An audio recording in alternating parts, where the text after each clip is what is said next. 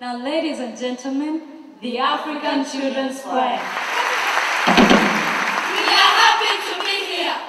Before we tell you our story, you must learn about where we come from. Our home.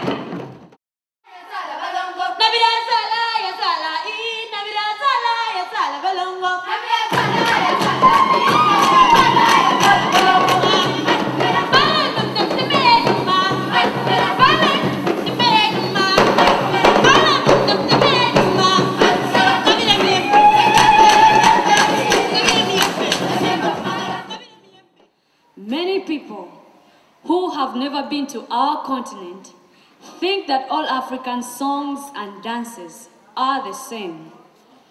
But in fact, each country and each culture dances and sings differently.